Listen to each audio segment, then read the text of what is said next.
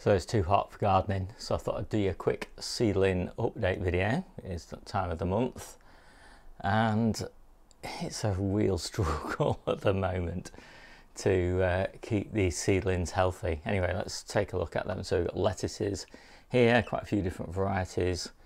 Really, I wish I'd got these planted out, but it's just far too hot to be planting lettuces out. So I'll be planting them out on Monday when hopefully we'll get a bit of rain.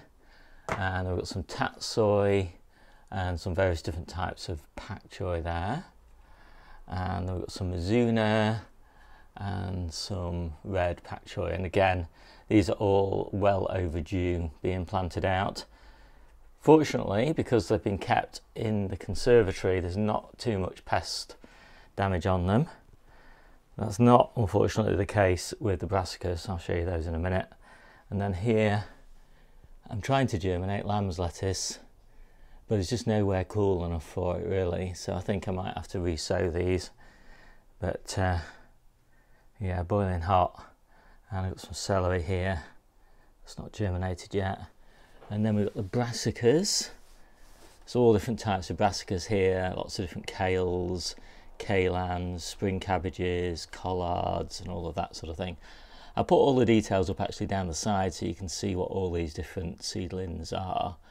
But as you can see, you know, we have got caterpillar damage on some of these. It's not too bad. I just every day or so spot a caterpillar and take it off. You know, they'll grow out of it as long as it's not too bad.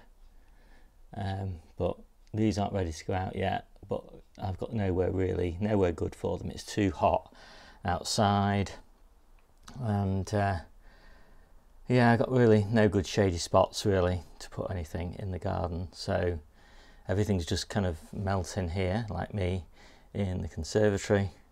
And then I've got some Asian spinach here. Again, desperate to go out really.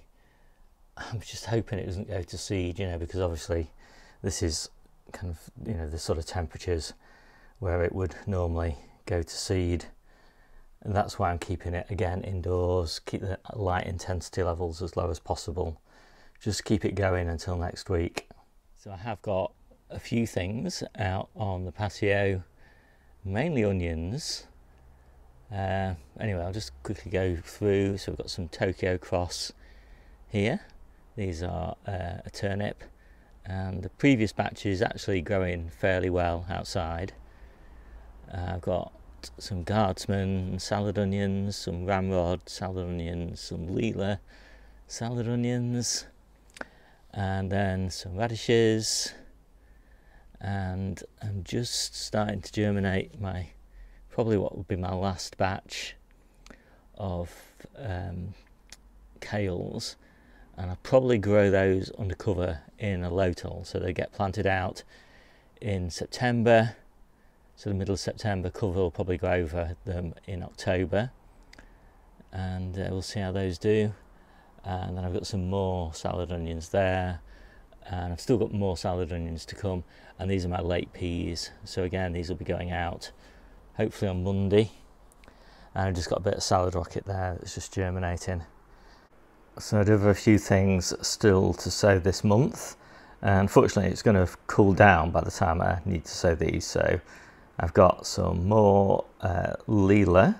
The first batch that I just showed you were for salad onions, but this batch is going to be for bulbing onions to be harvested sort of June time. And I've got some guardsman, my favourite of the salad onions, and then a few varieties of red pak choi and joy choi and tatsoi. And this is what I think of as my main crop sowing of the Asian greens, the ones that get planted out in September, and then we'll eat these all the way through until late winter normally, at least January time. And that's why I think of them as the main crop, because they're the most productive and longest lasting crop of Asian greens. And then my first sowing of a true spinach. So the previous one that you saw was an Asian spinach, slightly less likely to bolt, than a true spinach, so I always leave my true spinach until about the middle of August. I'll have lots of successions of true spinach going all the way through until the middle of September. And then minus lettuce, I've got 2 batches of this one that's going to go outside, this one, and then a later one that you'll see in a minute that's going to go in the polytunnel. And then radish, lots of just successions of radish. And turnips, I think maybe this is my last succession of turnips actually. Yeah, it's hard to get them to a good size after about the middle of August, where I am at least. And then quite a few lettuces. These are my autumn crop of lettuces, and then I'll take over with the winter crop, which will start harvesting about middle of November, something like that, from the polytunnel. So all the classics here: flashy butter oak, Grenoble red, Richia, Canasta. None of these, and Navarra, I think. Some of these don't do particularly well over winter for me. Stay alive, but they're not very productive, so I do switch over to the winter varieties. And then lamb's lettuce, this is the replacement for the stuff that I've already sown, but I'm not really confident it's going to germinate because of the heat. Some more salad onions, and desert sunrise, which is a bulbing onion, which I'm hoping to be the earliest bulbing onion that I can grow from seed.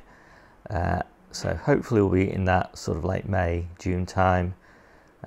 We'll definitely have run out of red onions by then. So hopefully we'll have some fun there. And some more lamb's lettuce and more salad onions, and then that second batch of miner's lettuce. And then tough ball, which is a white bulbing onion. It's my favourite. And although we like red onions the most, it's still nice to have some white ones, and you can get the white ones just a little bit earlier, I think, than you can get the red ones. So given that we will definitely have run out of onions by mid-spring next year, we want to try and get them as early as possible. And then, as I said, more varieties of spinach.